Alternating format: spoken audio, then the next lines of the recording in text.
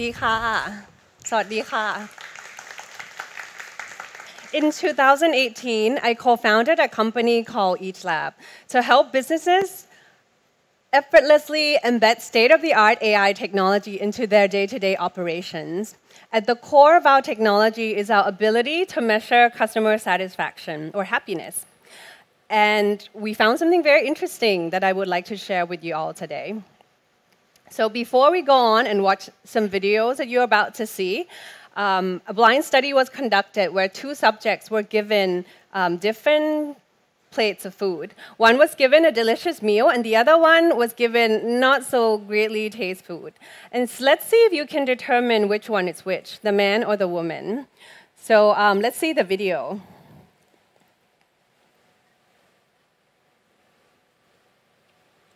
And also, while you're watching it, actually question why you think the way that you think.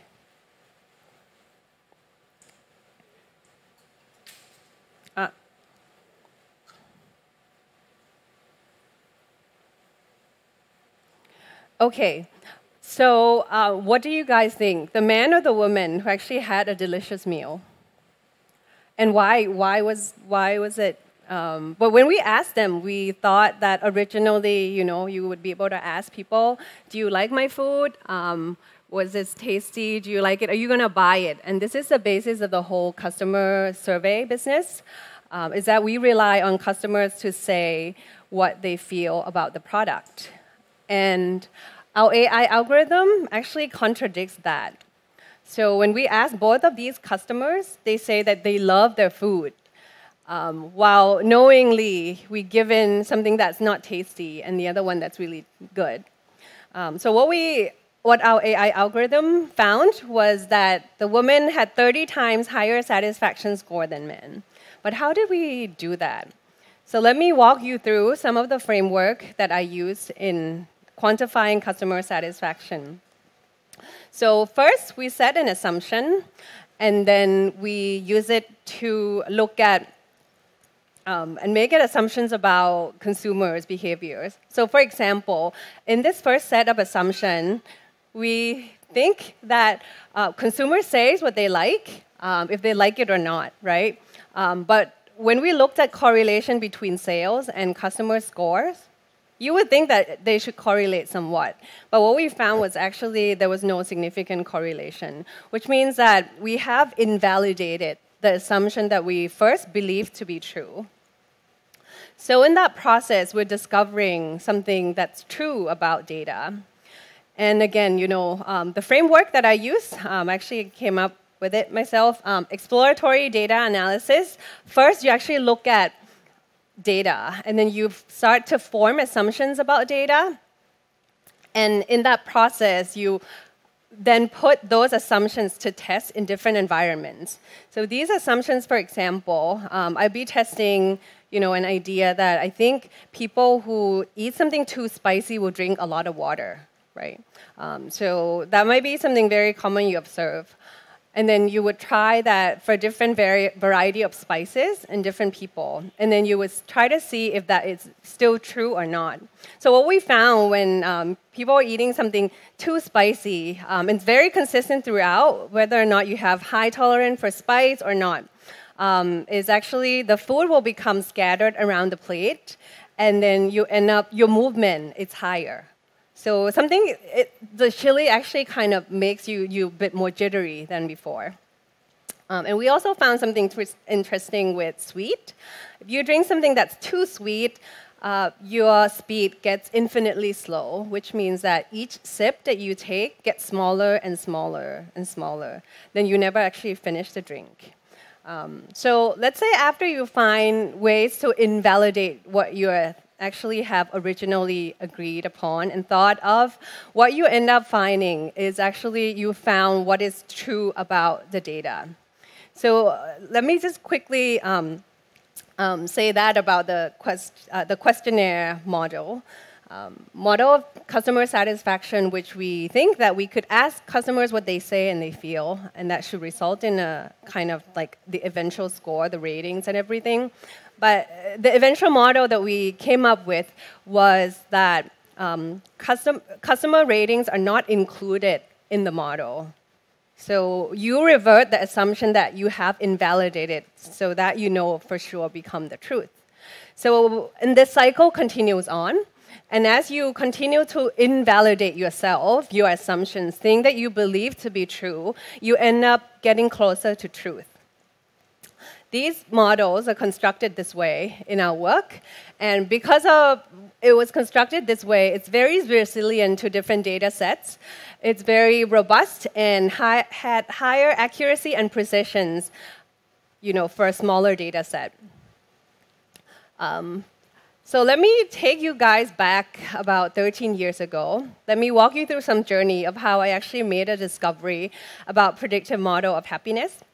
13 years ago, my definition of success was to get higher education, was to go on and have a notable career, make enough money to support my mom, my sister, my family, buy a car, buy a house, and then I should be happy. I should be all set.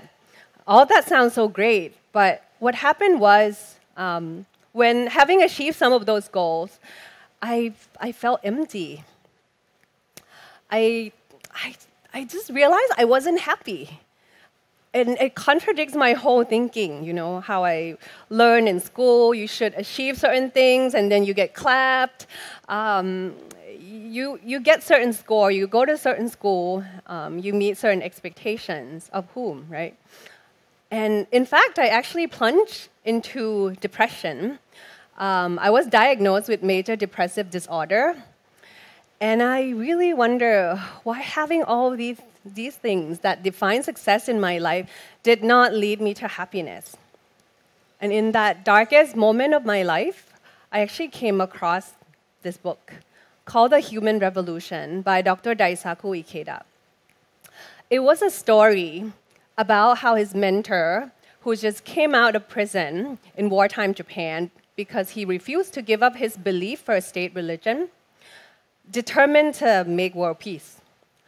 So when I think about that man, right, he was so malnutrition, lost more than half of his weight, a very tall, robust man, lost more than half of his weight, could barely walk on his own, think about other people. He thinks about how I can make everyone in the world happy.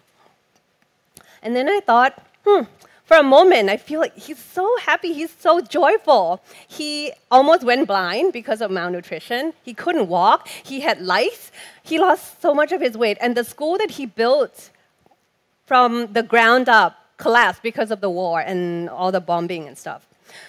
And I just found a way to really invalidate my first assumption that success does not lead to happiness. It's not even correlated with happiness. So I found a way to actually find some comfort in knowing that what I knew was wrong. So there was this character, that determined that wanted to make world peace, and then that got me really thinking. So maybe my model of happiness doesn't comprise of success after all. Let me actually walk you through a few more assumptions that have been validated in my life. Again, first one was success does not lead to happiness. I volunteer to listen to a lot of young women talking about her problems. It's part of giving back also to community. I was one of those who actually were listened to and realized that how comforting it is to be able to actually share my suffering and joy with someone. So these women, some of them have been in abusive relationship as I have. Some of them were very insecure about, things in their life, uncertain about the future. And then I realized, we're all facing the same thing. I used to think that my suffering, how I'm feeling right now, is something that's only true to me. It's something that I feel no one would understand. Because you haven't been beaten by someone, because you haven't been, so upset about certain things, you don't understand me. I felt that way.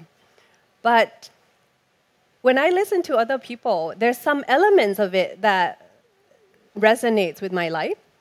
And when I share how I overcame that struggle, or just the fact that, I'm strong enough to just smile at it and then just go. I don't know how to solve the problem, but I'm just going to walk. I'm just going to go ahead and walking along this path where I believe that eventually I will solve my problem. No one else is going to solve my own problem, but I will. So again, second assumption, invalidated. Suffering is very universal. It's not only mine or mine to feel. The last one, as I was sharing about encouraging these women, somehow I feel joy. I felt that, of course, I wasn't not going through anything during that period of time. I was also going through some stuff. There were things that I wanted to achieve in my life, and I haven't achieved that. There's this traction I want to get to. There's this kind of hiring I want to do better. There's always struggle, but I never stop encouraging them. And in that process, especially when you have problems and then you reach out to other people, your life somehow feels joy. That I did. I do. I feel tremendous hope and power in my life to actually be able to share suffering of other people and imparting joy to them. So again, the last assumption that I invalidated was that problem does not lead to suffering. So we used to think all along, if I have problem, I'm going to be upset, But it's really not because of the problem. It's because of you. It's because of ourselves to really feel the lack of ability to solve that problem. So in fact, problems are catalysts. There are ingredients that would help you propel your life. Without them, you will not become strong enough to conquer them and therefore feel that sense of joy and exhilaration at the end of that race. So, I just want to leave you with this one last thought, that if you ever feel challenged about the way that you conduct things in your life, that things were not going the exact way that you want it to be, just remember you're invalidating your own assumption. You're actually getting closer, one small step, closer to truth. And that is very valuable. So when you feel uncomfortable, when you feel challenged, you must feel happy. You must feel joy because you're so close to that truth, to understand a little bit more about your life so that you can actually contribute to other people's lives.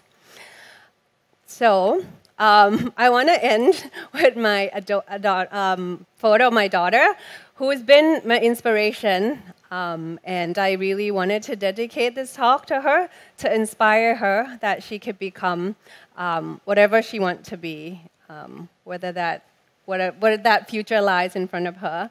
So I hope that everyone as well can feel that really the strength comes from within. The ability to create happiness is already within you. Thank you very much.